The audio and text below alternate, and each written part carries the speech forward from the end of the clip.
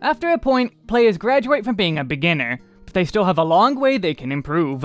But the concepts for improving beyond might not be known, could be too confusing, or just lacking a direction, so I'd like to give players further ways to improve beyond the obvious stuff.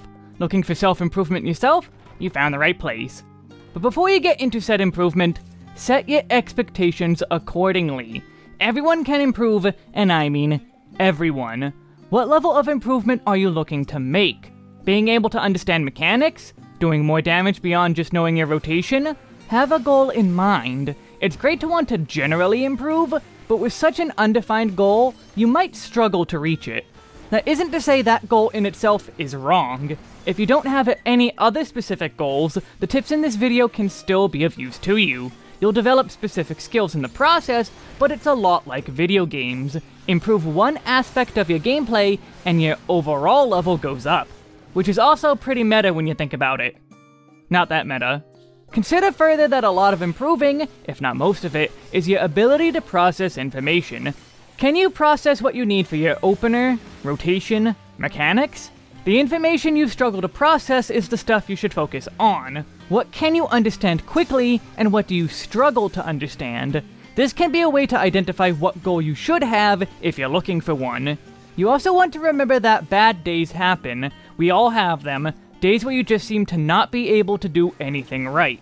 On days you're struggling, you need to focus on one aspect where you can. That's when having specific goals in mind will be a major benefit. You can identify what your weakest link is and focus on that specific thing.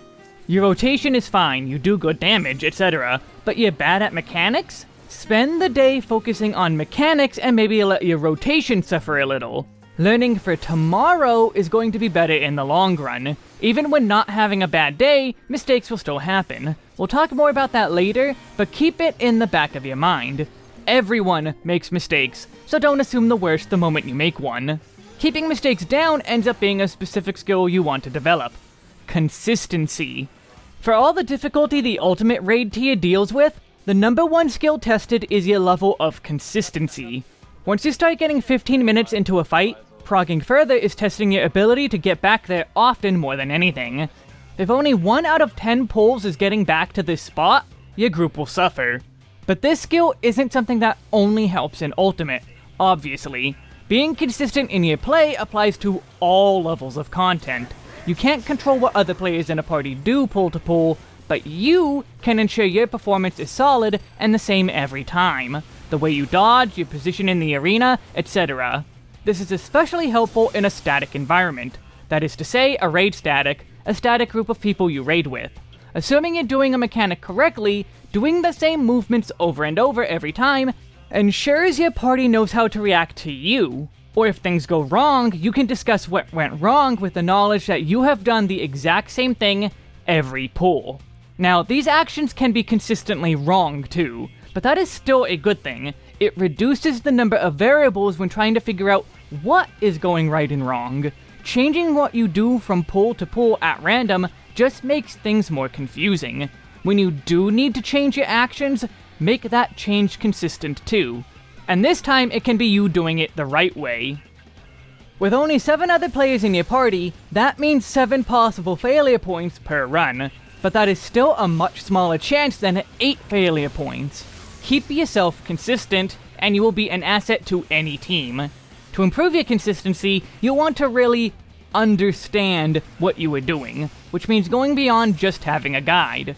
When I make raid guides, I do try to emphasize why you are doing things in a specific way. At least mention all elements and how they fit together. This is because of how it helps a player perform a fight. When things go wrong, a mechanic is often still very much completable, but at a further cost. Maybe one more player is guaranteed to die, but this is an ideal scenario that can only be achieved if you know how the mechanic works, or if you get lucky. For example, let's say a stack mechanic always targets the 4 DPS. A healer died, meaning one of the DPS lacks a partner. That DPS is going to die no matter what, but you can react to this accordingly. Reacting to others' mistakes is made so much easier when you actually understand what a fight is asking of you. Don't just leave it at, do this and the fight is win. Understand why things are done the way they are. The difficulty of this part differs from fight to fight, but gets easier as you develop this skill. That's true mechanical knowledge. As for your mistakes though, you need to be able to deal with them. They are going to happen, it's a guarantee and an eventuality, but it's never the end of the world. First off, there's rotational mistakes. I'm going to immediately tangent into talking about openers and rotations because of how important this is for mistakes. My 1 to 90 series has giving openers, even if sometimes suboptimal, as a main feature. This is because having a starting point is really good. You want to have a rotation to follow that can give good damage. Even a job like Black Mage, that 90% of the time will completely break an opener due to how fights demand them to move. You'll then want to practice this opener on striking dummies. Now, I did say I'd be talking about stuff beyond this, but it needs to be emphasized, you can always practice it more. Get to the point where you don't need to actively think about your rotation. Sure, you'll always put some amount of attention on it, but you need to be able to split your attention on the fight. Stone Sky Sea, or the Burning Field for Endwalker, is a further thing you should look to. Assuming your gear isn't massively imbalanced for the dummy you're going for, this is a 3-minute time trial that can tell you if your damage is alright. Kill the dummy before time runs out. If your gear is fine, but the dummy won't die, or even get close to dead with how tight savage dummies can be, then that points to needing to work on your rotation. But here's the most important part with actually using this practice. A bad rotation is better than no or a slow rotation. ABC, always be casting. Openers and rotations are something people hammer into you all the time because it really is important. But mistakes will still happen with even your rotation. This might lead you to panicking. Don't. Just keep going with your rotation. Use the resources you have and keep hitting your buttons. Don't stand around wondering how to fix it.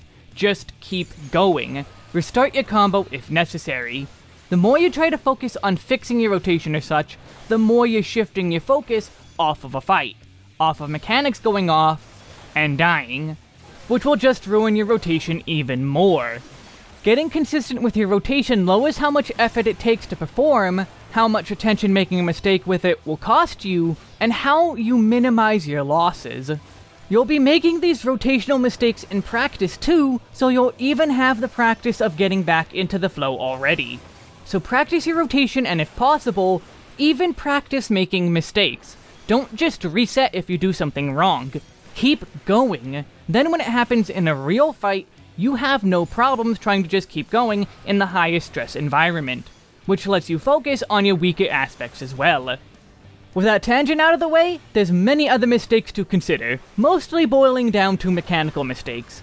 When you die, you do have time to just stop and think, depending on how long until you get a race sent your way. Spend that time considering why you died. What might prevent mistakes? Was it even your fault? Figure out the cause quick as you can and bring it up before the next pull if you're in a level of content that allows for it. But a very easy trap to fall into is focusing on the cause. This tends to lead into trying to pass the buck, pass the blame around to whose fault it was. Be diplomatic in your pointing of fingers. Not only might they have killed you by accident, but killed you by no fault of their own either. There can be a chain reaction. It can be demoralizing to begin with to have had a wipe. It's even more demoralizing to be blamed for mistakes that weren't even yours, so it ends up being something you want to develop sooner than later. In more casual content, you tend to have a less chance of ruining everyone's day, but your own day can be ruined. That skill being, focusing on the solution. Pinpoint the cause, but don't linger. Focus on what can be done to fix it. A mistake happened, done. What can be done next time? Problem solving 101 is actually solving the problem. In the context of 14, it goes back to other things discussed, like understanding mechanics and such. So this is a skill you build up to, but this is something even high-end raiders fall into the trap of often. They focus on the cause, not the solution. Since you need to recognize your mistakes, let's talk a little bit more about how to do that. There's a lot of things you can be doing, or not doing, to reduce mistakes and deaths. When you died or someone else died, did you or them take avoidable damage? Some jobs have very small self-heals, but those self-heals can make the difference even in the highest levels of content. Don't just assume the healer is going to heal you, or assume the player you know for a fact has some self-heals is going to use theirs. Give them a couple of seconds to do it, then heal them if 3 GCDs later they're still low. How about your actions? Are you doing ABC? Enrages do exist in a number of fights, even as minor DPS checks. Ads often will explode even in casual content. This puts everyone in a dangerous position even if it's not a straight up wipe. Could also been your raid awareness is lacking. You didn't notice the giant ad or the enemy list update with new targets. Increase the size of the enemy list and zoom out your camera for those instances. How about your movement? Are you running around a lot? Melee players often make the biggest mistake of constantly running away from the boss anytime a mechanic happens. This puts them and other players in danger, along with breaking the ABC rule. No, stuff like piercing talon doesn't count. Ranged moves, 99 out of 100 times, shouldn't be used. More on movement though. Movement in itself is a learned skill. What your max melee range is, how to adjust around your allies so that you move to make room but don't walk out of enemy range or into another ally. Most of the time, you want to minimize your movements, staying in melee range as a melee and leaving the outside of the arena for ranged players is part of this. But even then, you don't want to be making overly big movements. You do need to get back in for healing, and moving around a lot can just confuse your fellow ranged players with where you're going. If everyone has to spread out, wild, unpredictable movements will cause issues. Smaller, deliberate movements will save the day. Once again, goes back to understanding mechanics. Your average AoE is okay to be overlapping. It's overlapping other players you want to avoid. If you have 4 AoEs all overlapping each other, nobody's going to die unless the players are the ones being overlapped. There are some exceptions to this, but the vast majority follow this rule. Tied into this is also arena awareness. You can react to stuff way faster and safer if you pay attention to an arena's size and layout. Is there some weird ornate design on the ground? That is probably related to mechanics. Is the arena a bunch of square tiles? Mechanics are based off these tiles, and you want to pay attention. Or, to quote the one Castaway tweet, there are lines on the floor. Beyond this, though, is the skill of knowing where north is. When getting into higher tier content, positions start to be assigned for performing certain mechanics. Fights are like a dance in that way. Keeping track of where north is will be extremely important. If your spot is southeast, it almost always is going to be based on the north of the arena. This is kind of an unspoken benefit to a tank always facing a boss north. There's so few exceptions to this, so it ends up being useful in a way beyond this prevents the boss from cleaving other players. It becomes a compass. The boss and the main tank is a compass point. It will always face north.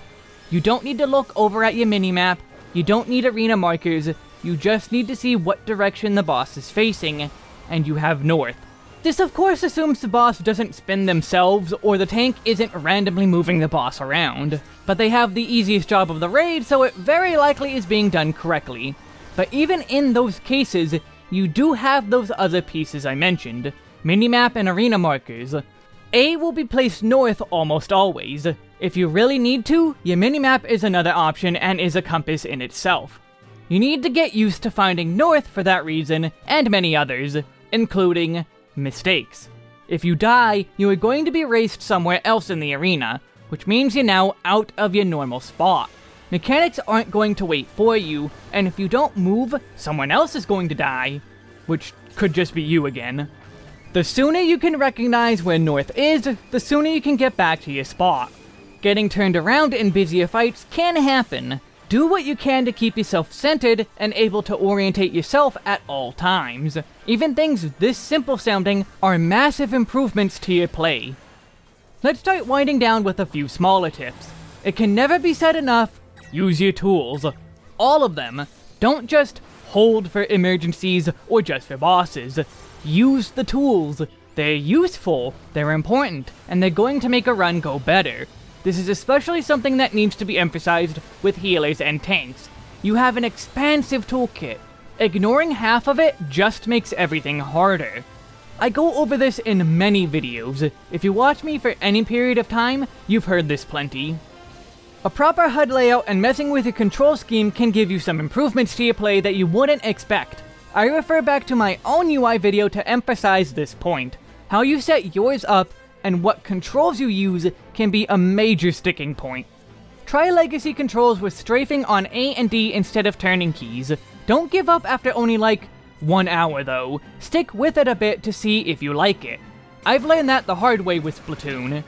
A lot of the info in this guide requires you to not panic and move around only as needed. Stay calm and focus on what you can learn. And remember that your hitbox is only like 1 pixel in the center of your character.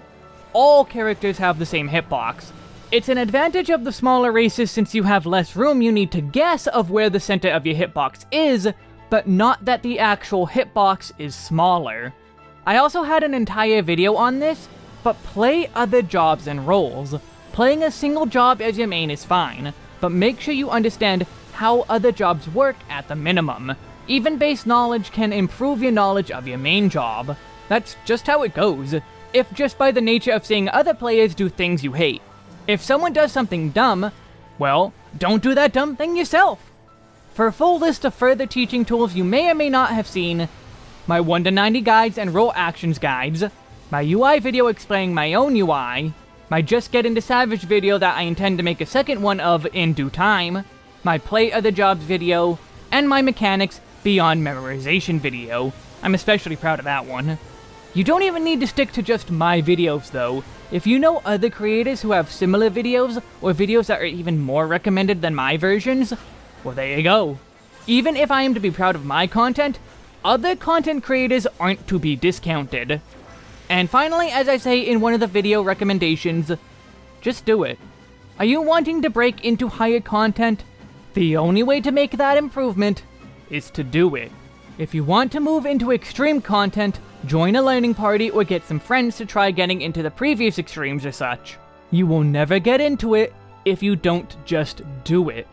The leap into extreme level content is pretty big from any other content, but extreme and savage are about the same. Extreme is usually a step below savage, but some extremes are harder than several savage level fights. I would even say the 6.2 extreme is even harder than P5, 6, and 7 savage due to the insane speed. At most, P5S is harder than it, while P6S and P7S are both easier. If you think you're not savage capable, you may have already done harder content. A lot of people make a big thing about being worried about rude players and toxicity. That's not this super common thing. Learning parties are for learning, and if you've properly set your expectations, and the expectations of players joining that it's a learning party, you're going to have a generally okay time. That's what all the tips were for anyway, to get you ready for pushing forward and finally just taking the leap. It's scary, it's an unknown space to you, but that's what other guides are also there for. Fight guides, deeper rotation guides, and so on. Prepare as much as you feel comfortable, but you do need to just make the leap eventually. Go for it. You're capable, and we all believe in you. Thanks for watching this video on improving as a player. Please leave a rating and subscribe to me. Hopefully you got a few useful tips out of this. Feel free to share your own tips for improvement. And while you're down there in the comments, head to the description and go follow my Twitter at WesGalber, follow my Twitch at twitch.tv/WesGalber for other gameplay including all the Final Fantasies and Persona 5, or follow my Patreon to support this channel in specific. Or you could buy some cool merch as designed by my artist T. Go follow them as well at TRogueArt. Thanks for watching, take care, and may the power of unedited hogs lay waste to your enemies. And of course I gotta give the extra special thanks to all my patrons over on Patreon, with an extra special thanks going out to Ash Treatweller, Eamon Al-Khatib, Benjamin Hahn, Benjamin Haynes, Benjamin Rice, Sadir Diosasan, Serix, Ethan Olson, Ethan W, Fraser97, James Hall, Jericho, Mazzella, Nick Griffin, T-Rogue, Timmy, and 02. Thank you all for watching, have a good one, see you for the next big project.